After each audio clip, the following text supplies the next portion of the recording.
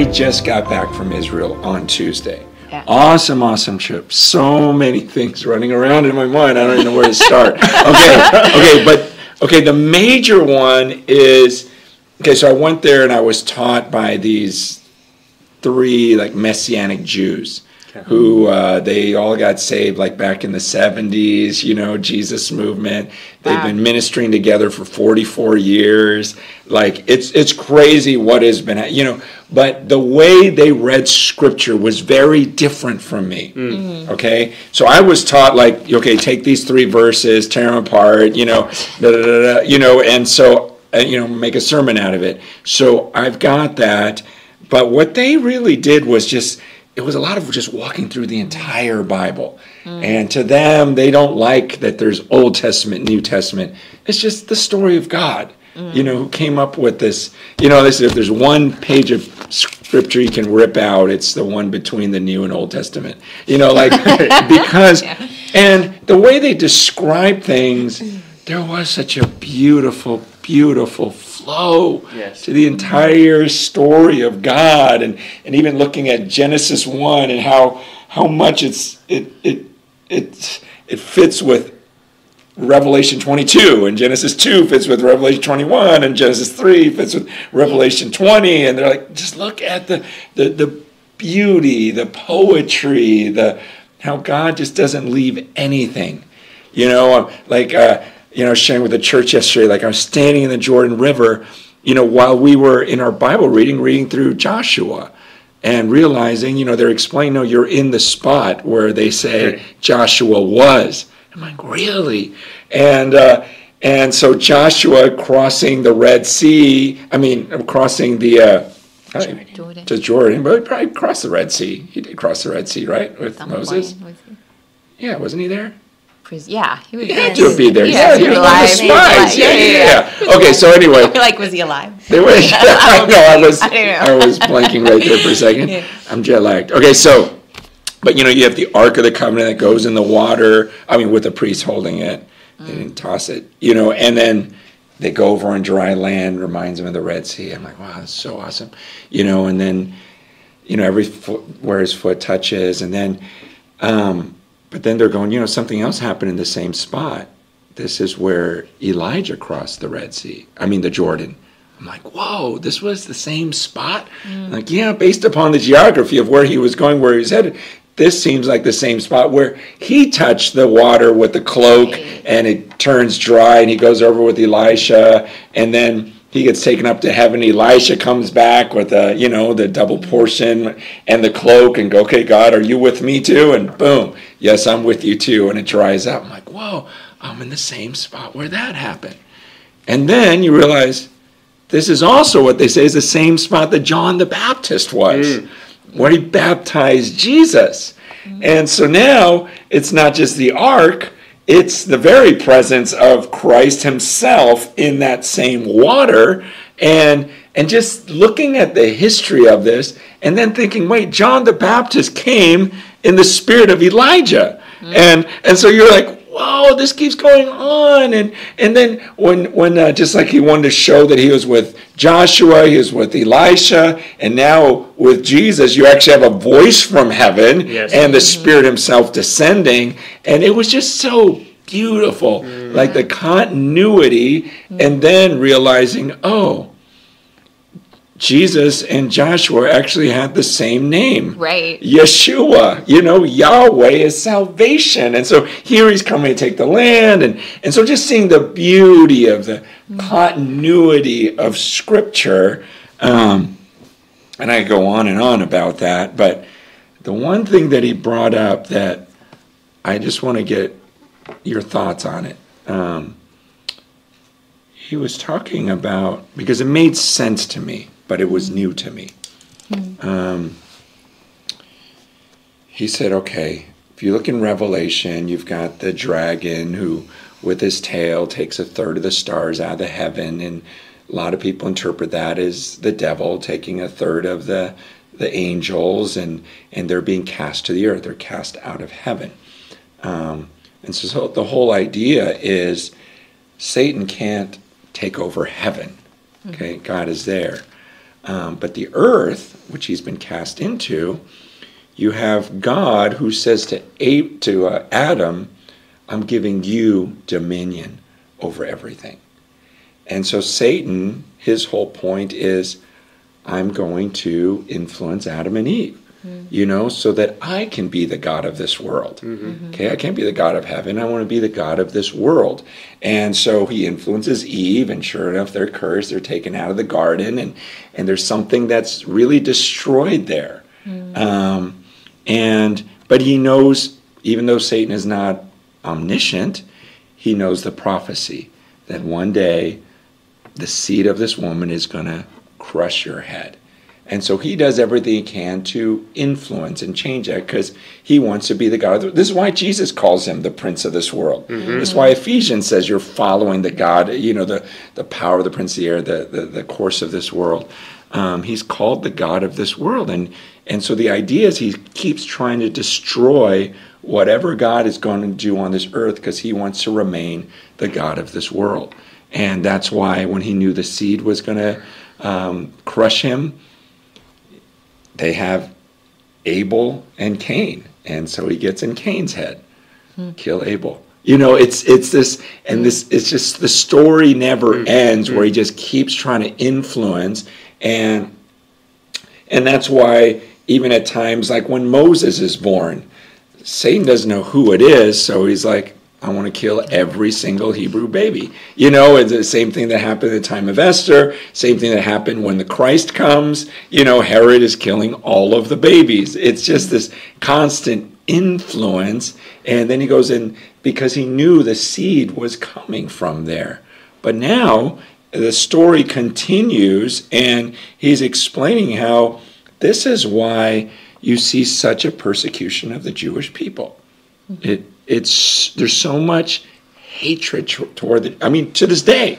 You've got the Ayatollah Khomeini, who said in 2015, I will uproot and destroy all of Israel by 2040. They have these hourglass, festivals now, just talking about the time is ticking, and we're going to destroy all of the Jews. We're going to obliterate them. And you look at the Holocaust, and you're like, gosh, what is it with such hatred towards the Jews, and even the destruction of the temple, and in 130 when the Emperor Hadrian was just like, every Jew needs to get out. You're no longer allowed here. In fact, we're no longer going to call this place Israel.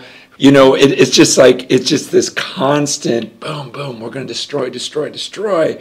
And I guess when he explained it, and his fight was, he's like, don't you understand that we are praying for his kingdom to come and his will to be done on earth as it is in heaven? Too many Gentile believers just think, oh, let's die and go to heaven. He goes, that's not the narrative of the scripture. It's about the narrative of Jesus coming back to the earth to take his land and take what is rightfully his and setting up his kingdom right here on earth. And so that's why to them, the millennial kingdom is huge, because it's like, no, I am, there's this land there that's set apart right there in Jerusalem where they're going to build a house for the next leader of Israel, whatever. And he's just going, it should be Jesus. This is the perfect storyline that when you look at the whole narrative of Scripture, because I always wrestled with the millennial, just going, gosh, is that real? Is there really 1,000-year reign? But then they brought something up that, and they're not trying to be super prophetic. They're just going, think about this.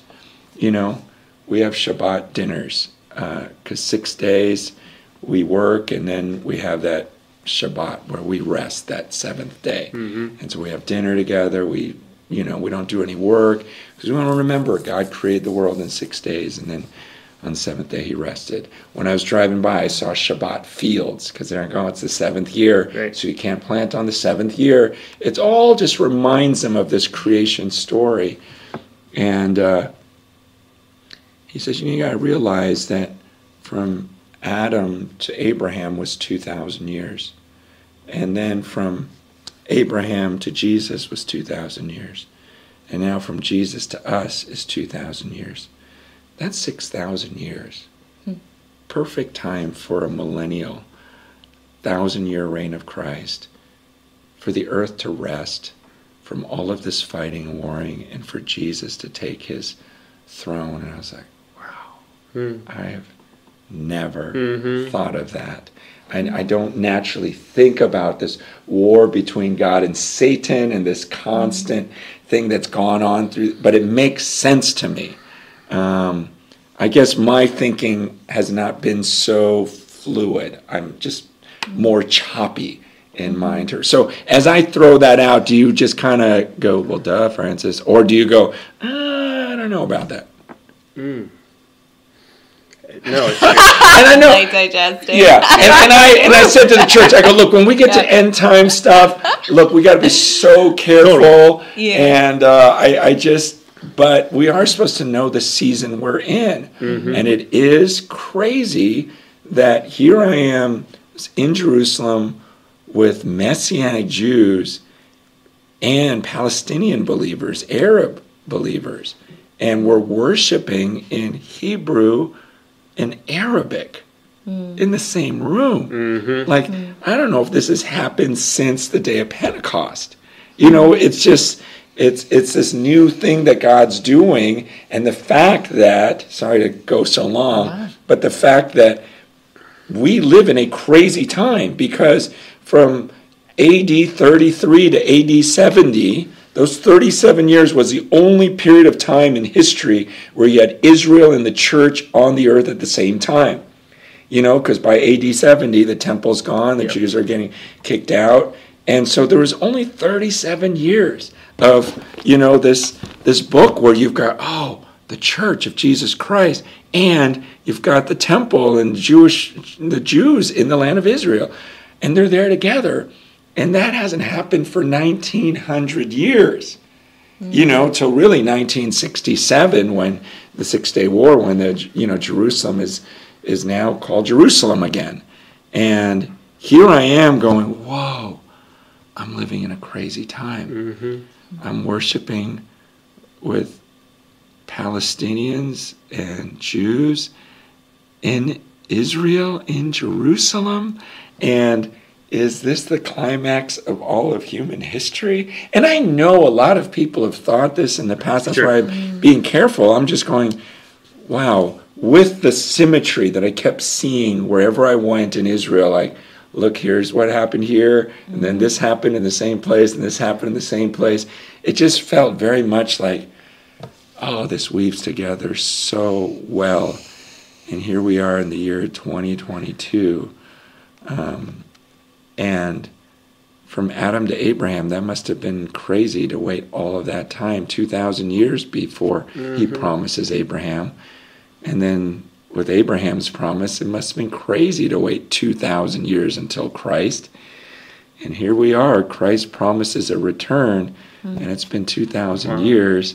And with current events, it just seems at least interesting. And with Romans 11 talking about all Israel will be saved, and at least one reasonable interpretation of that would be to take Israel to be the nation of Israel. So then that would mean that would be at a time when Israel is a nation. That's certainly interesting. I mean, it's a beautiful vision. I think you're right to say, like, let's be careful and not be overconfident in conclusions. But there's also this sense where I feel like a lot of us live kind of as if Jesus is not coming back. Yeah, totally. Right, and so part of what I love about what you're saying is, hey, let's continue to go back to like the biblical story and recognize like this could be tomorrow. We could be that we're in this season. Let's not be overconfident to like state that definitively, but if that could be the case, like let's be hopeful and excited about that.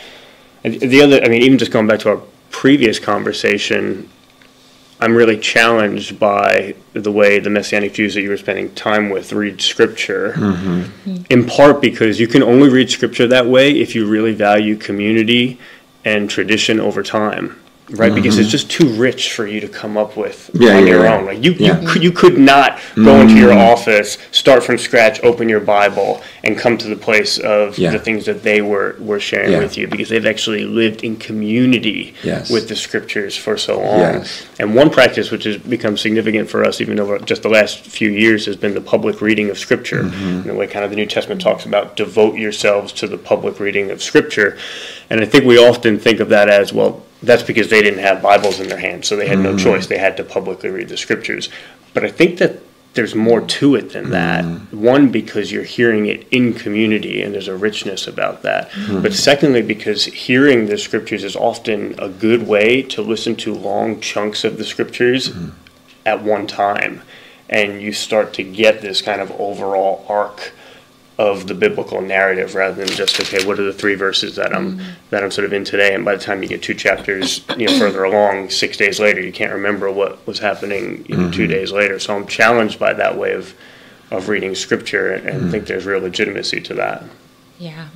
I feel like in a way, I'm just repeating what you said, but I think even back to our point about rugged individualism and the kind of instinct we can have as Gentiles to be like, that was the old thing, you know, God killed the plant and started another one, versus having a mindset of being like, no, we were grafted in to a very, like, you know, intricate vision for salvation, and this vine that God was growing for a long time. And that sense, you know, I think of it like all creation groaning. There's a sense of all of creation like coming together, and God is such an artist. Like, he does things so beautifully, you know, in the way that he weaves things. So exactly all of that, you know, symbolism, that renewal, that the you know, even the investment and meaning in places, that I think there's something rich and beautiful about the way God writes a story and brings it about. So I don't,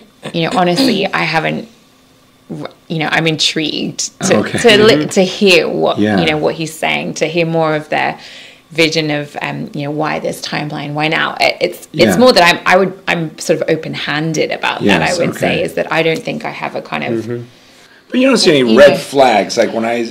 Well, no, because Jesus is coming back. Yes, You know, so I'm like, so, and I like, you know, the question is always the when, you know, and I think always I've just had that nervousness, even to that point of him saying, what I know is this small compared to how, you know, so I listen to you and think that would be a beautiful vision. And then I also think if it wasn't that, whatever God does will be a beautiful thing.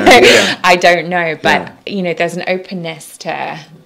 But I do like that you mentioned that God's an artist, because in medieval times and early modern times, there's a lot more talk about like fittingness. Like it would be fitting for God to do things in this sort of way, because that would be the most beautiful way he could do it. And in centuries past, people took that as at least some reason to think, well, he might be likely to do it that way. Whereas I feel like in our time, we just kind of think like very rationally, and we don't think about like beauty or artistry as relevant to how or when God might do things. So I think that there is something there to be mined from kind of earlier generations, to say that God doesn't just do things in some sort of like cold, methodical, rational way. He also does things in the most beautiful way, because he is the supreme artist as well. And so I think there's legitimacy in giving some weight to that, while also being open-handed about the fact that whatever we can conceive, you know, going back to our previous conversation, we think, well, this is the most beautiful way it could be, so it has to happen this time. Totally. No, wait, because maybe we're not seeing something. God his ways are beyond ours. He may be able to see an even more beautiful way, where there's even more symmetry and there's even more that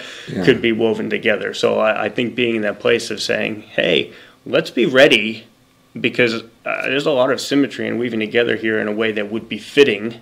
And yet also having the humility to say, and yet I'm not in the place where I can say, this is the most beautiful way you can do it, God, because he's got resources that are pretty vast.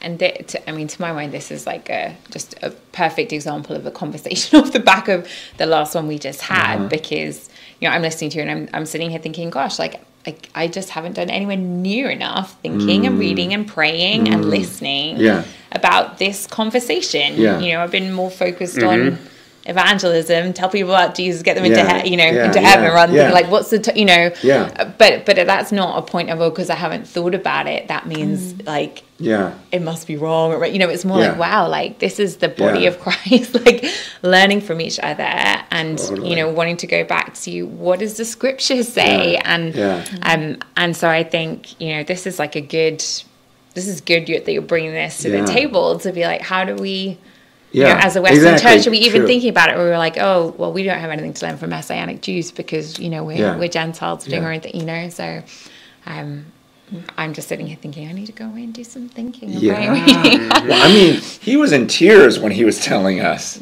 about the kingdom. Like, he's just weeping. Like, how can anyone not think that Christ doesn't want to come back to where, this is his world, and you just see his heart and everything, I mean, brilliant guy. He's a Harvard grad, lit major, just everything has been the scripture. That's all he just has been consumed with these last 45 years. Yes. And, but to see his heart and how much he loved it, and he wasn't even making any prophetic, it's actually one of his other guys that brought up the whole 6,000 thing. I thought, whoa.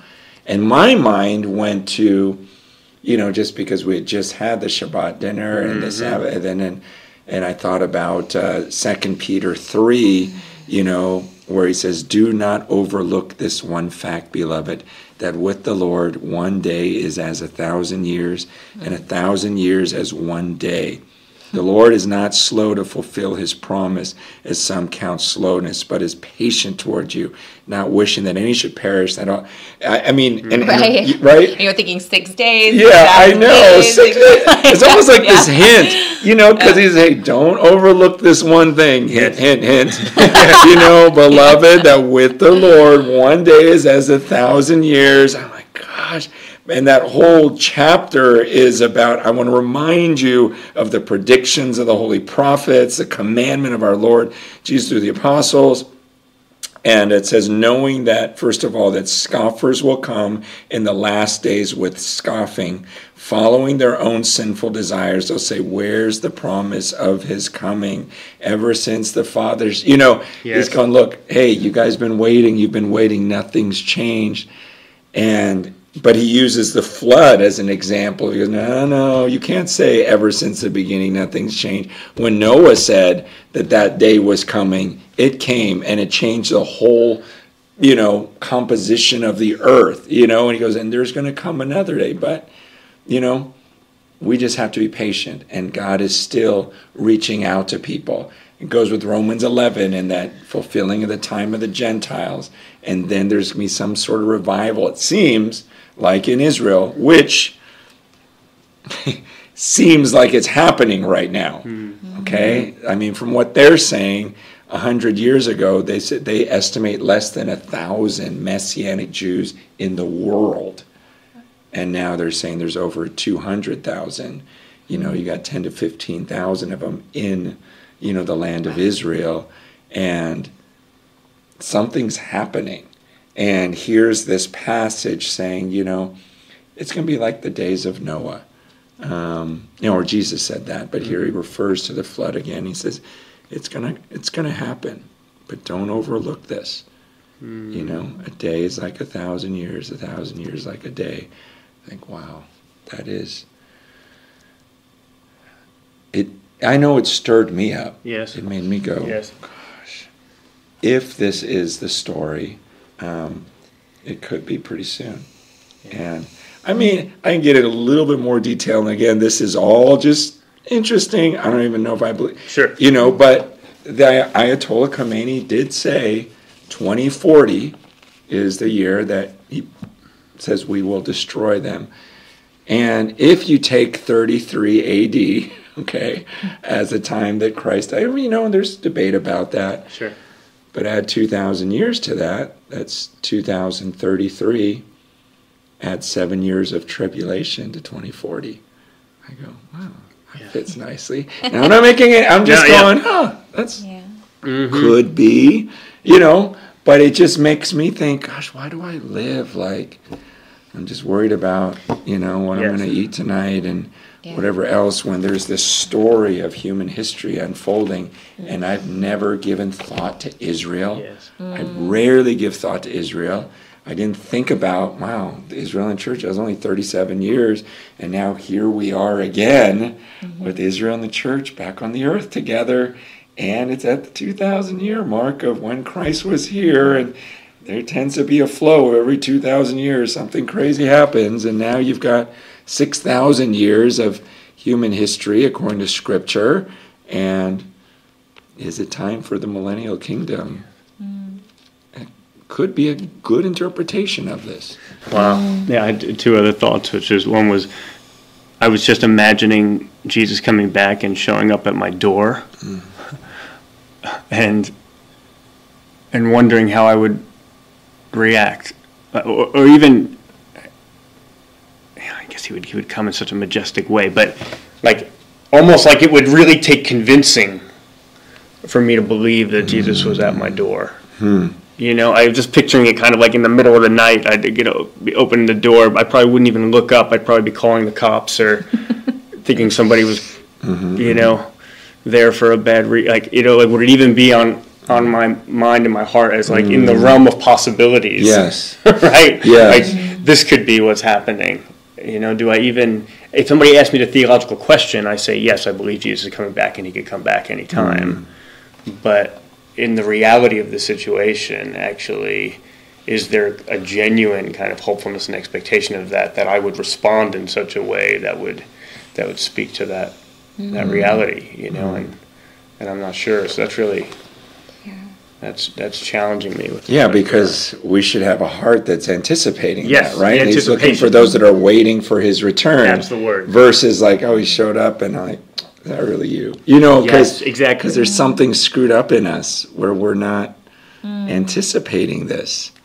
Yeah, Ellie was given in Israel a kit with the parable of the virgins that have their oil lamps, and half of them have oil in their lamps and half of them don't, and they're waiting for the bridegroom, and it's like a teaching tool. So she has this little thing sitting in her room right now, but I'm thinking even just hearing that she had it, and then she opened it up in her room, and we were looking at the little just very rudimentary clay oil lamp that they used for centuries in Israel, and filled them with oil. There's an extra wick, and I'm thinking, wow, I kind of want that as a prominent display, in our home, so that I'm thinking about that. I want to be the faithful one who's got the oil. I'm ready, I'm waiting for the bridegroom. And he gave it to her as a tool to teach and have a moment with other young people.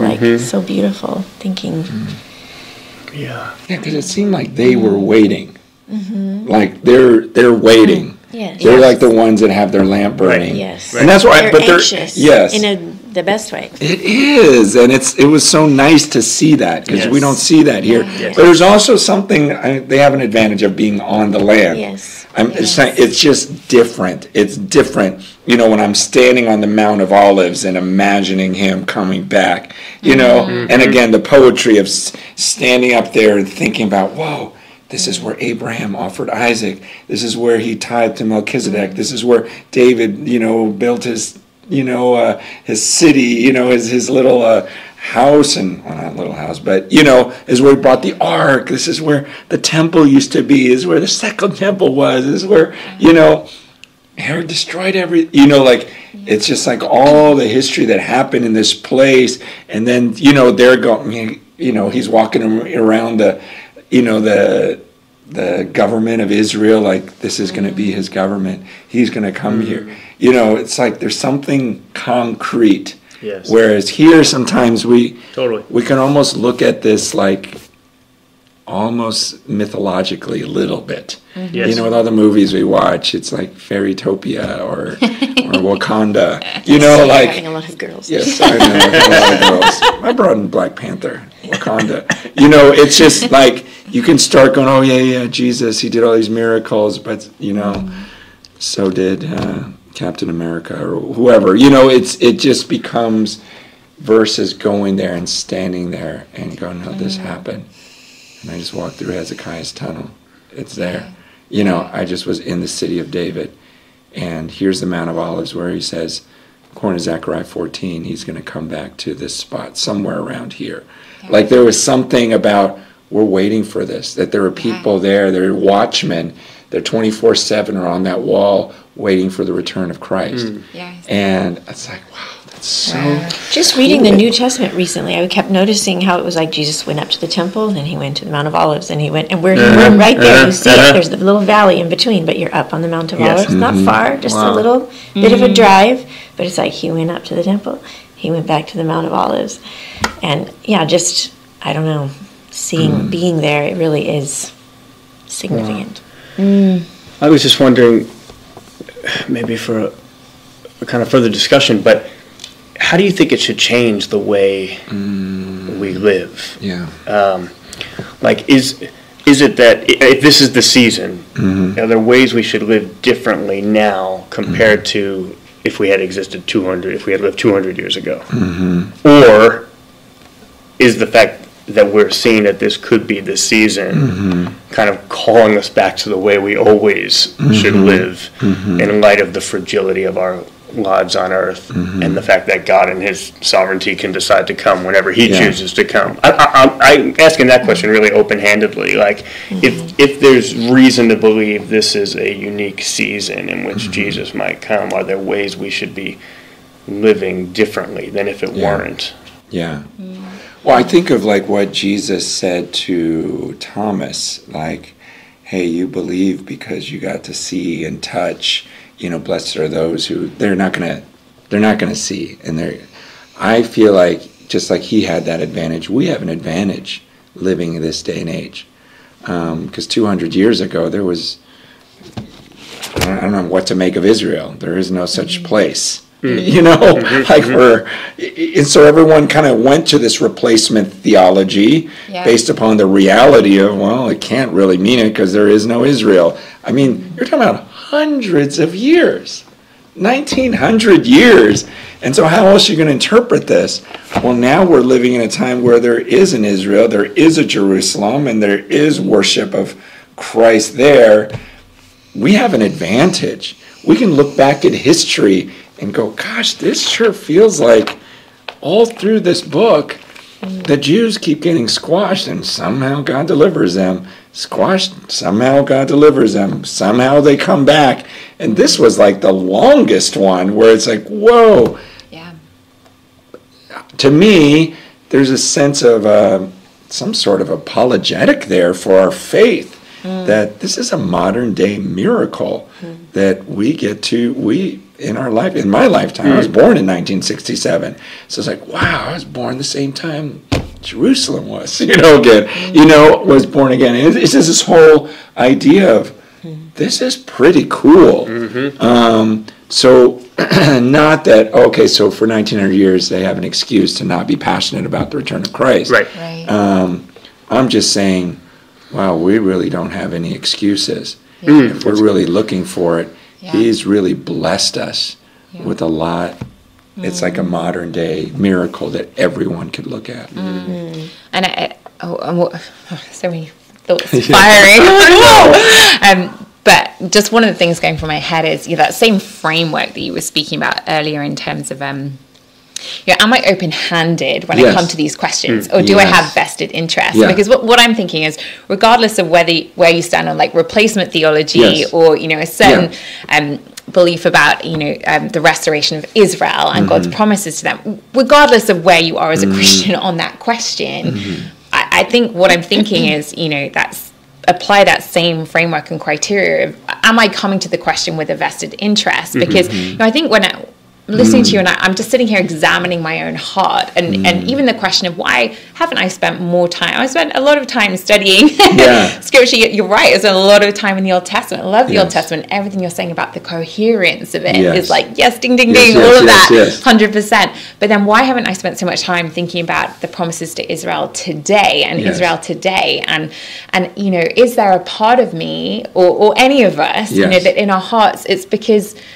you know, what are our motivations towards Israel? And I think about what you're saying about, you know, even like, you know, the work of Satan in terms of like, you look at the history of the Jewish people and just the horrendous persecution. And I think about the church's persecution of the Jews throughout history and how appalling that was. I mean, the way like the Jews were treated in the Middle Ages by, I mean, it's so awful. I think about the way Luther spoke about them, you know, like there's so much there in terms of our history, and you know, and we look and we want to say, yeah, but that was then, this is now. We don't think about it that way. But I'm like, well, are there still seeds, you know, within even among those who aren't Messianic Jews, you know, who are Gentiles, who feel like, well, if those promises are there for Israel, does that in some way make me less special, or does that, you know, I think, is there a part of us that has this vested interest in thinking like, but you know, is there any part of us like, I don't want that promise to be true, because does that mean that I'm like a grafted in person as opposed to like a, you know, the new inheritors and we're all, you know, is there a fear of a lack of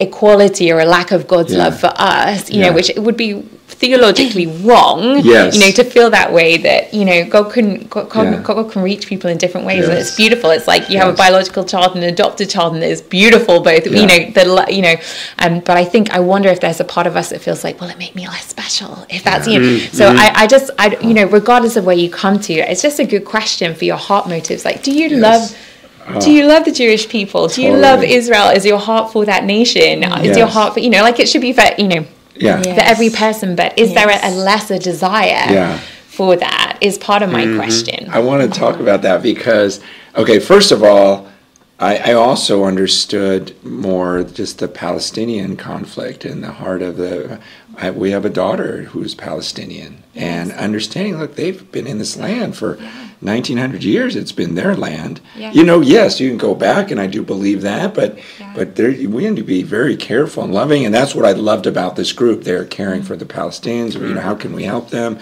Let's worship together. We're one new man in Christ. Everything is about salvation and what Christ did for us.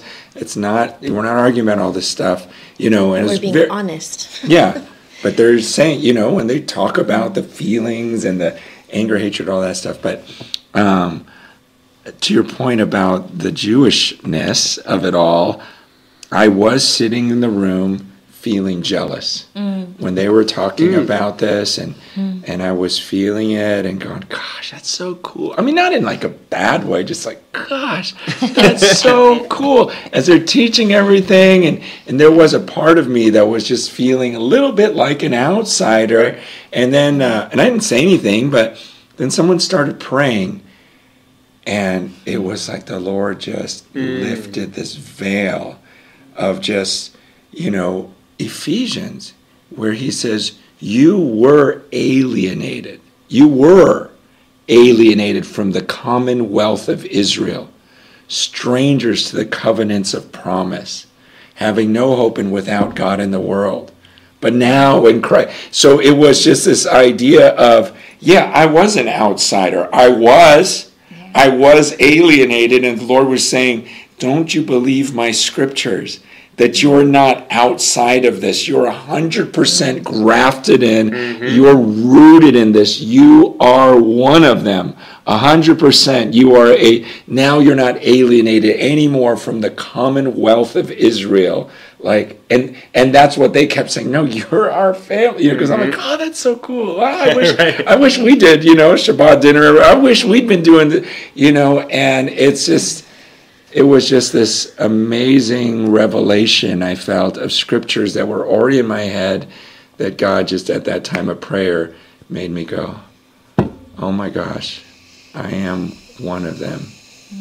Father Abraham. You know, it's just that whole, it's like, at least you should sing that, not you. Yes, exactly. But it was like, and I really believed it in that group, like, oh my gosh, I'm one of you. And they're like, that's what we've been trying to tell you. I'm like, I believe it now. I get to inherit all of this. Yes. This is every bit mine. You know, I don't have to become Jewish first. I inherit all of this in Christ. And I don't know, it's just a beautiful thought, a beautiful promise. It's more than a thought. Absolutely. It's a reality that I'm a child of Abraham. And the truth is, you know, the Arabs are children of Abraham through Ishmael. And that's why they're saying, look, there was the promise. Just like, when God promised the blessing to Isaac, Abraham's like, no, you've got to bless Ishmael also. And explain, look, we have to have this heart, especially now after the time of Christ. We're in the pursuit of this one new man. And so it's beautiful to be in a land where you've got these warring, angry people, and yet there's a little circle here of Jews and Arabs going, in Christ, I'm not going to leave you. I love you. People were saying, I used to hate when I'd hear Hebrew spoken, like, ugh. And now they're just going, no, it's beautiful to me now. And I can worship in Hebrew, and I love to worship in Hebrew. And then you had these Hebrew-speaking people that were learning Arabic just so that they could worship in Arabic. And we get to be a part of all of this if we choose. So I need to take you guys there. Wow. It's just different. We need to go. We need to plan the trip because it is just, you've been studying this book your whole life. Amazing. And then to stand there, it just does something. And then to be with these beautiful people that are worshiping him and just really believe this is a fulfillment of a promise. Wow. Actually, to an answer to your earlier question, Vince, not that it's really an answer, but you were saying, what are we supposed to do about this? And I'm just thinking of Jesus' Sermon on the Mount, where it's like that's kind of a template for us. Like, those are all the things we want to be. We want to hunger and thirst for righteousness. Yes. We want to be pure in heart. Yes. We want to be meek. Just read the Sermon on the Mount. And when it's like, oh, what are we supposed to do? How are we supposed to live? Yes. Like, that's got to be the craving, because that's blessed. This is what Jesus said. Yes. On the place where he will return. He spent so much time there. And it's like, that's our answer. Hunger and thirst for righteousness. You do whatever it takes, Stop eating all the other things and hunger and thirst for righteousness. Just going through each one of those with the Lord, I feel like could be such a rich, template for what sort of people ought we to be, That's awesome. And that's also a response to, so I was thinking that same question could also apply to when people hear you talking about, what if it was in the next, however many handful of years, what if you're alive when this happened? And again, regardless of your theology, whether you're more on the line of like Jesus says, no one even knows the hour, so I don't want to overstep and say too much, or whether you're thinking, this could be now. I think again, it's that question of motive, why is there a fear of, what when you hear that, what if it were in your lifetime? I think a lot of people will feel fearful of that. That the reaction isn't one of like you're saying, they're waiting, they're hungering, they're ready with oil lamps. I think a lot of people, that would freak them out. And I'm thinking in part because they're thinking, but there are still people I need to tell about Jesus. So there's a kind of urgency motivation of get on with it, don't waste time, make the most of every opportunity. But also, to your point, I think there's that, I think a lot of us look forward to eternal life with God, but we also feel entitled to having this life now. And there's also that bit of a thing going on of but I don't want to fully hand over submission now. I'll get there. At the end of the day, I'll repent on my deathbed, or I'll, God will make me fully sanctified in heaven. But if I hold some things back now, if I'm not fully surrendered now, I get to play a little bit of the queen or king of my own life now rather than surrender. And so that seems really scary, the idea that Jesus could show up and we're just not ready, but pressing into, living that way enables you to live with that freedom. I guess I was thinking about it a lot because of the Queen just dying. So I was weeping watching that. I've been so weirdly moved. It surprised me about how much I've been moved watching all the mourners go in past her coffin. But I think it was because I was just watching the people go, and it was so diverse.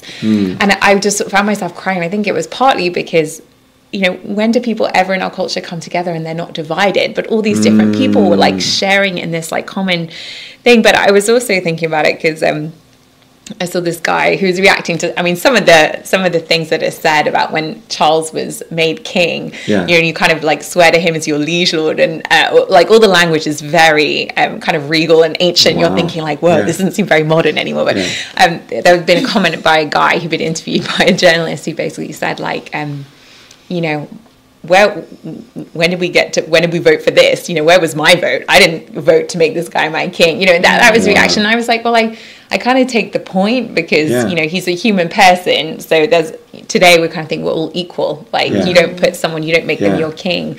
But I was thinking of the difference there is that there is going to be a king. Yes. And so I was imagining these mourners going past, but it not being like the queen there, but actually like when Jesus returns and what is the reaction like in that moment. And I was so challenged. People are wrongly ascribing it to Queen Elizabeth, but actually it was Queen Victoria who once said, I wish the Lord would come back in my lifetime. And so she was asked why, and her response was, so I could lay my crown at his feet. And I was like, that got me, because I was like, oh my God, is that my posture? Like, am I like, I wish the Lord would come back in this lifetime so I could lay my crown at his feet? Or am I like, don't come back yet because I really like my little crown? And it got me in a big way, like, where is my heart in that? Did you think that when you won Miss Teen California? Here he goes again. Like at that moment, we're like, oh, I want him to return right now. Like when you're walking up that runway. I was not that spiritual. That would have been such a good like victory speech. That would be. I wish he'd return right now. Next time. Good way to end this. Yeah, cut Francis's mic. Cut Francis's mic. Gladly do it now. Yeah, that is very powerful. I think most of us hope Jesus comes back right after we die because we want our full life here on earth. And that just shows how much we underestimate who he is and the eternity to come. Yeah.